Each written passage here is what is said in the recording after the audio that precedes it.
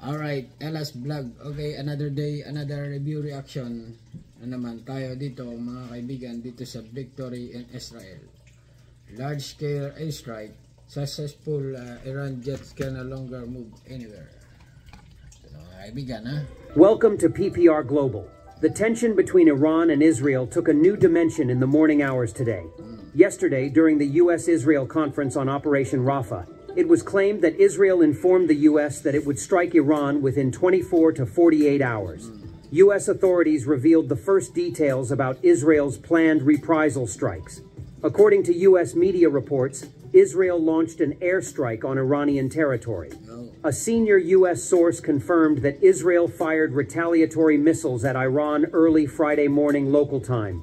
In addition to the attacks on the Iranian cities of Isfahan and Tabriz, Israel is apparently conducting extensive bombings in Iraq and Syria. In addition, Syrian reports on Friday morning indicated that the bombings targeted Syrian army sites in the southern Syrian governorates of Suwaida and Daraya. The Washington government denied knowledge of the strikes. The Israeli military announced tonight that it had targeted Iran's nuclear facilities' air defense system and radars. The Israeli military confirmed the strike by stating that the military air base in Isfahan, Iran, and the radars defending the nuclear complex at Natanz had been targeted. Let's look at the recent developments in the region and see what message Israel is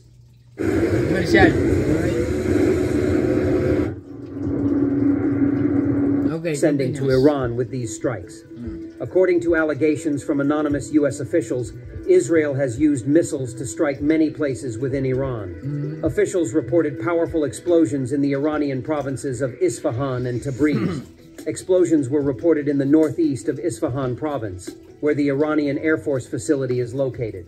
Iranian officials later claimed that no missiles were utilized in the strikes and that only drones were observed in the area. One of the most significant details was that the Israeli drone strikes were explicitly targeting Isfahan.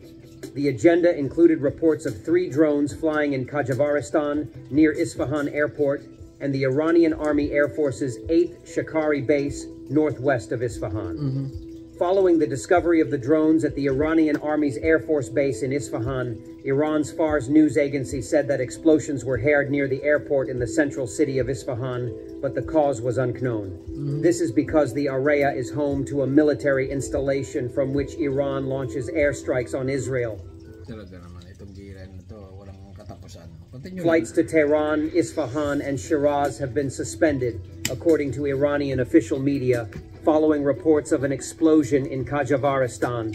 According to local media, the Israeli strikes targeted a squadron of F-14 Tomcat fighter jets based at the 8th Shakari Air Base. It is unclear whether the fighter jets were damaged. However, Iran was unable to evacuate the F-14 Tomcat fighter jets from the runway due to Israeli drone strikes on the Air Force's base area. Galing itong nagbabalita nito, maraming alam. Continue lang, ha?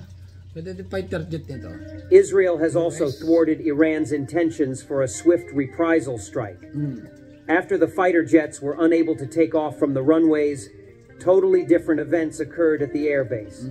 It has been revealed that the drone strikes destroyed radar and radar detection equipment at the airbase. Iranian news agencies stated that air defenses were deployed near Isfahan in response to the small drones. According to a Tehran official, Iran's air defenses shot down 3 drones on Friday. According to state media, no large-scale attacks or explosions were recorded following the bombings in central Isfahan. However, it is reported that the airbase had already been damaged and exploded before Iran's air defense systems were activated. According to Israeli military sources, Iran conducted its recent ballistic missile and drone attacks from this military site in Isfahan. Israel has demonstrated that it can strike at the source of attacks on its territory by launching drone strikes on Iran's military air station in Isfahan. On the other hand, a spokesman from the Iranian space agency denied a missile strike on Iran. Iranian state television said that air defense systems were activated across the country overnight to strike potential targets, but no direct hits or explosions were reported. Diyos mio, mari-mari bang klase talaga. Following the strikes, the International Atomic Energy Agency stated that Iran's nuclear facilities, including those in Isfahan, had sustained minimal damage. According to Hossein Delirian, an official at Iran's space agency, there have been no airstrikes on Isfahan or other regions of the country from beyond the border. Israel made only one unsuccessful attempt to fly a drone, which was shot down, according to the official. Iranian state media said that air defense systems were activated and 3 drones observed over Isfahan were destroyed. The Iranian official denied that there was a missile attack and that the explosions in Isfahan were caused by our air defense system. Naku, talaga naman itong gira nito. Ibang klase mga kaibigan. Continue lang ha. According to the semi-official Mer news agency, around 04 local time, 3 micro drones were shot down by low-altitude air defense systems near Isfahan's 8th main jet base. The Iranian administration and media played down the simultaneous explosions and strikes in numerous locations, citing minimal material damage or casualties. However, the destruction of radar systems around the Iranian nuclear site, as well as damage to Isfahan airport and the runway of the Iranian Army Air Force's 8th Shakari base northwest of Isfahan, contradict the allegations made by the Iranian media. Iran's failure to get fighter jets into the air, as well as the targeting of the air defense system near the nuclear site, point to severe psychological harm. Israel's message against Iran was clear. With this small-scale attack rehearsal, the Israeli army sends a clear warning that it can breach Iran's air defenses at any time. Naku, talagang palaban ng Israel mga kaibigan. Kasi nga itong Iran, wala inatak nila Israel. Natural, atake hindi sila ng Iran, ng Israel. On the other hand, Iranian air defenses were activated in Tabriz, northeastern Iran, after a suspicious object was observed in the sky. Isfahan is a strategically vital city with bases, military R&D centers, and several important infrastructures. Komersyal na naman. May sa komersyal itong channel na ito. Natanz, a nearby city, houses one of Iran's nuclear enrichment facilities. According to Iranian government television, no nuclear facilities in Isfahan were damaged or targeted. On the other side, some social media users noted that the incident occurred on Iranian Supreme Leader ng Iran, Ali Khamenei's birthday.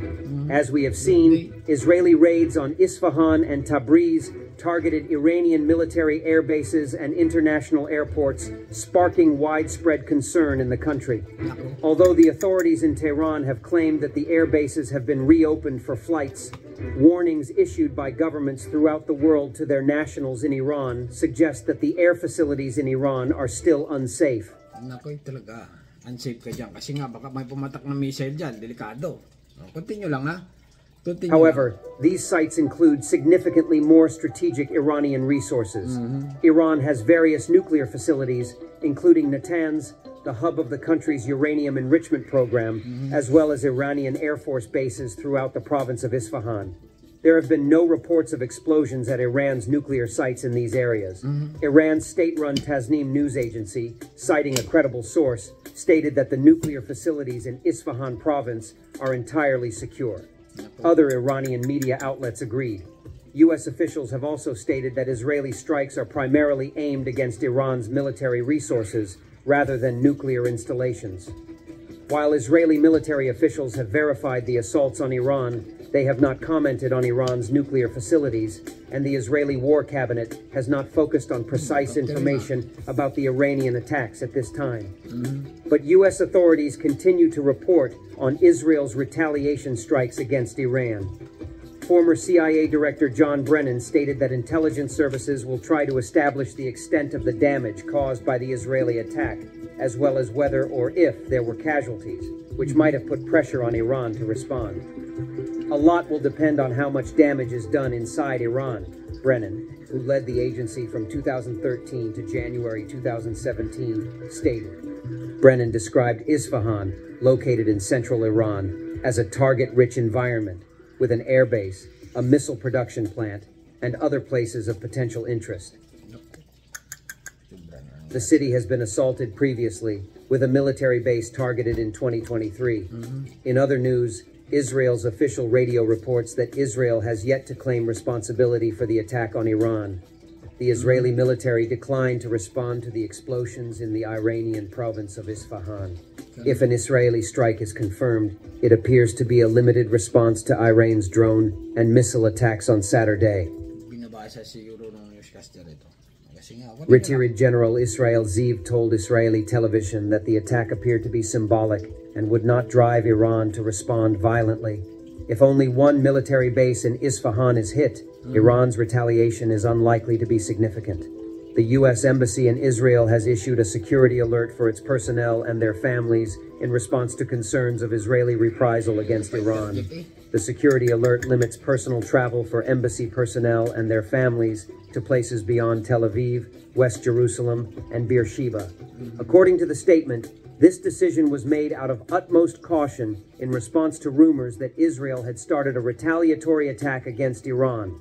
In short, according to a person familiar with the situation, Israel launched a limited military strike against Iran and is now assessing the scope of the attack and the damage caused. Iran's reaction could be molded accordingly. Thank you for following us. Simple lang mga kaibigan, explain natin sa panghuli. Okay, ito lang ang Christ victory in Israel. Ibig sabihin, paiyakan ang pag-victory ng Israel. Pero victory. Okay, large scale airstrike successful. Ibig sabihin dito mga kaibigan ay malawakan or maramihan na binanata nila ang Iran. Okay, ganun paliwanag dito. Ayun naman, nag-successful daw sila. Okay, ang Israel sa Iran. Okay, kaya naman ang Iran ay no longer move anywhere. Okay, ganun. Alam na. Okay, hanggang dito na lang mga kaibigan na subscribe my channel. Don't forget, nanood lang ako. Okay, kasi nga nagtitrending ito ngayon sa social media. Itong padali na ito. Oh, medyo binabasa lang niya pero magaling siya dumali kasi nga about sa Iran at saka Israel ito. Yung gira. Na hanggang ngayon mga kaibigan ay walang katapusan ang gira sa Israel at saka Iran. Kasi nga dumagdag pa itong Iraq, Saudi, Yemen. Nako, baka World War III na ito. Drog tayo nito. Damay ang mga Pinoy. Kahit ikaw ay kasi nga, ito pa ang China, mga kaibigan, gusto rin makialam daw dito. Pero wag naman sana, kasi nga ang Amerika nakikialam daw sa mga gira-gira na yan. Pero wag naman sana madami ang Pilipinas dyan sa mga ganyan. Bahala na sila. Okay, hanggang dito na lang at subscribe my channel. Don't forget, comment. Bye-bye. Thank you.